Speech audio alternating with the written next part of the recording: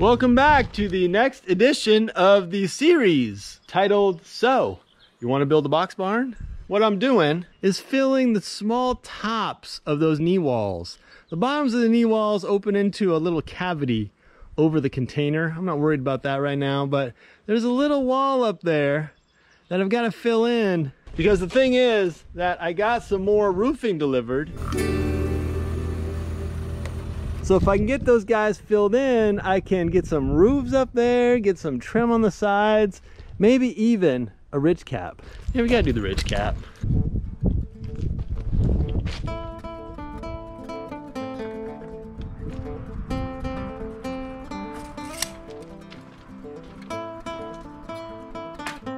Here we got red on red chalk line. Not the best choice, but I kind of see what we're doing.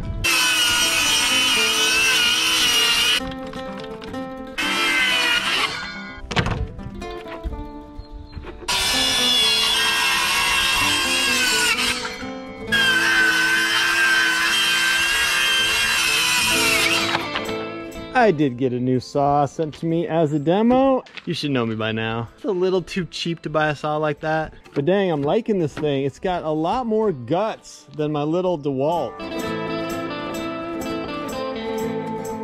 Not that I don't like DeWalt stuff, but it's just got a little more power. I'm getting 3 sheets out of each one of these guys. So I've got 3 more to cut. But just because I don't feel like waiting, I'm gonna take a couple of these guys up top and see how they go in.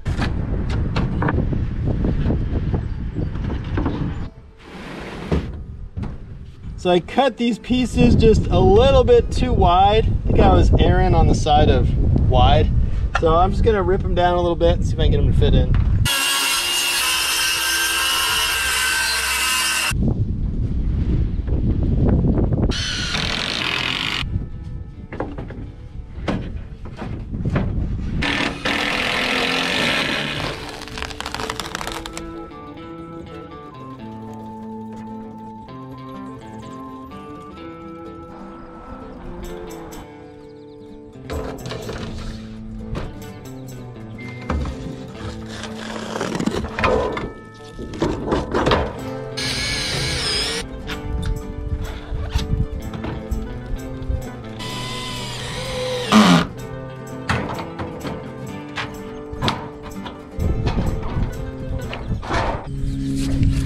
I'm not a huge believer in all these goops and stuff, like lasting forever, but this one seems pretty good. It's called like butyl tape. It's pretty much like silly putty, just to try to keep the water out.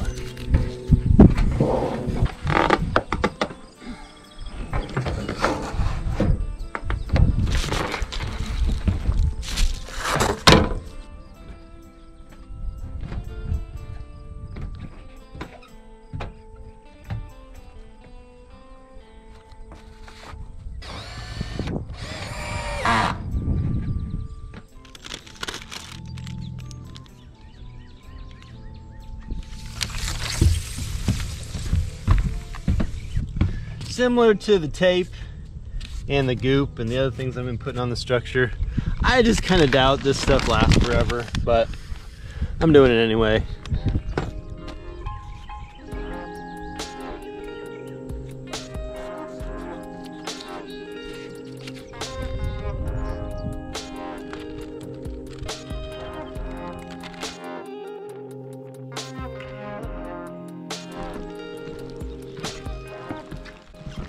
It's starting to rain, so I'm gonna have to leave the foam and come on back.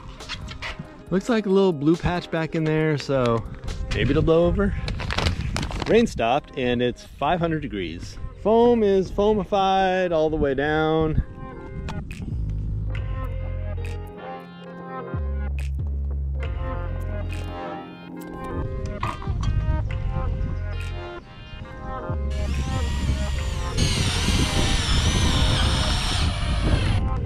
All right, ridge cap is on. It's got a little dog leg right here, but I'm just not gonna worry about that.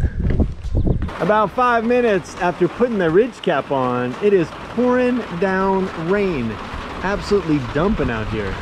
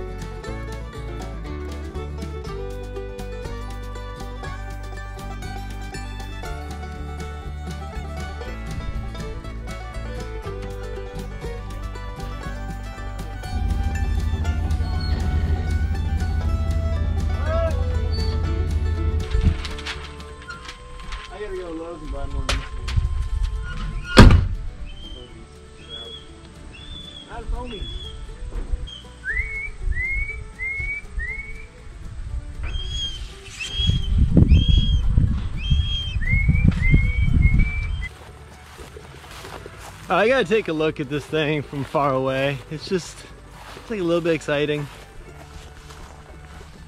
Oh, okay, I like it. I've got a little bit more screwing and stuff to do, and then some trim on the sides. Then obviously the back one, it's gotta still be done. Basically, I just like the way that looks. Whoa!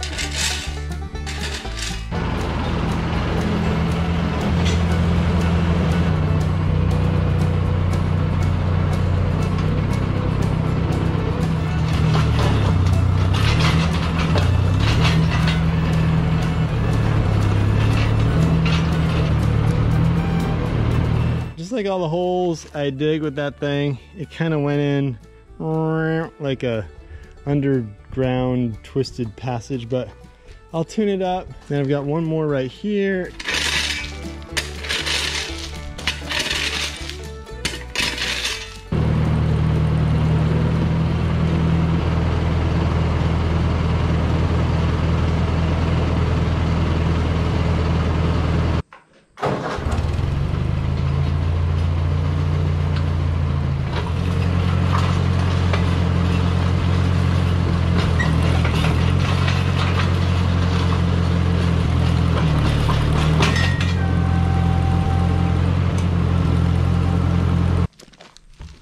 This is where it gets kind of interesting. I blew the bolt. There's like a blowout bolt here. What's it called? A shear bolt. Just to keep things from totally backing up to the tractor when it hits a rock or whatever.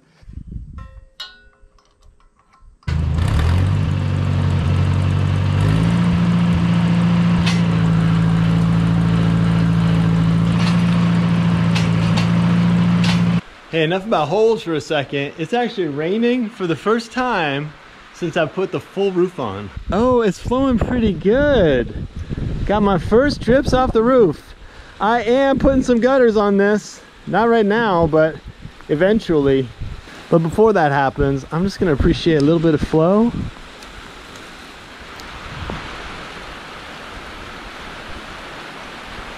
I know it's a simple thing, but it's kind of cool putting a roof on a building and then sitting here enjoying the spoils of it.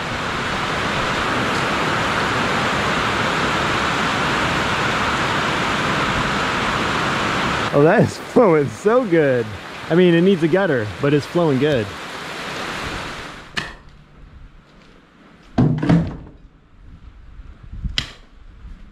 Got this hole pretty much tuned up. I'm down to like 2.5 feet. Just got to go another 1.5 feet or so.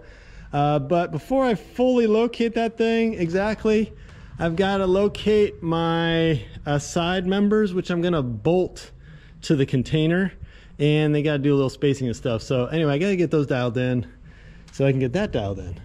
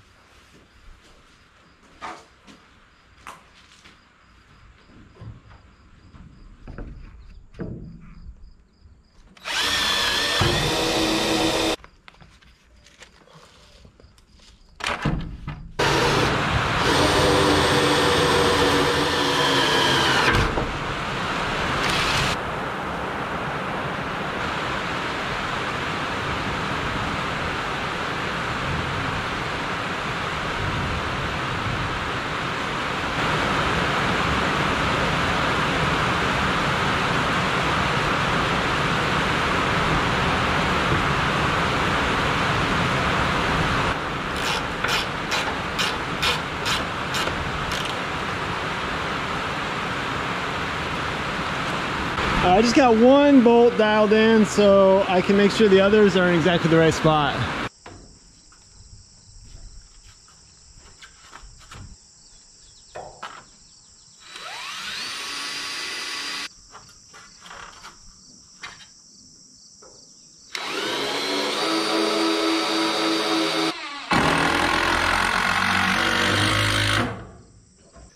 And my holes are full of water.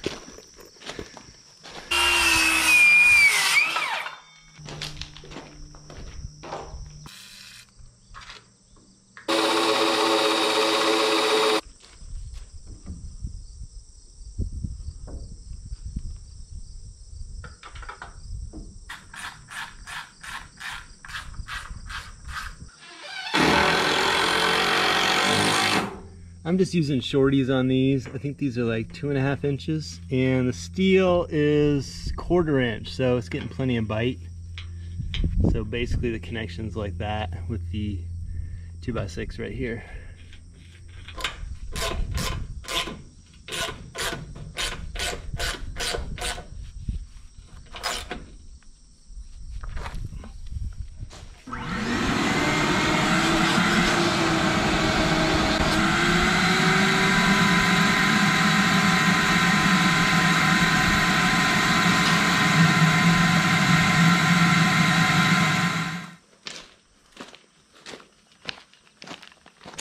And Stringline reveals that this one's got to come, a little bit this way. And this one's got to come, a little bit this way. I just don't have like a precision laser guided hole digging system dialed in quite yet.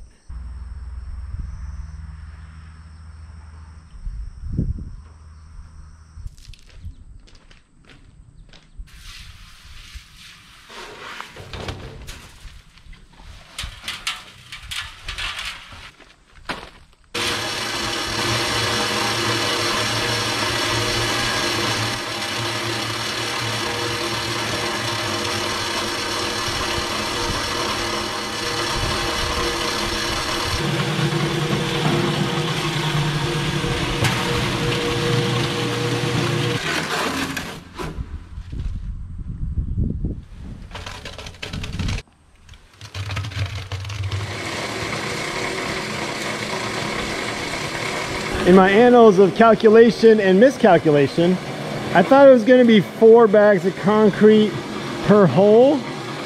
That one took 8 bags.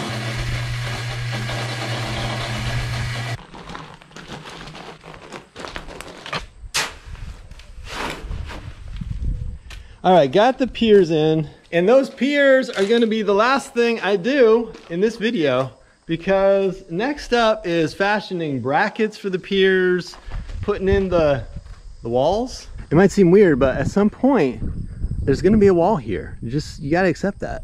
Now, I should probably note that this is not necessarily a how-to video. There are many fine how-to videos on the YouTube about building all kinds of structures, step by step, everything you should do. But this is not a how-to video. It's just a story of how I did it.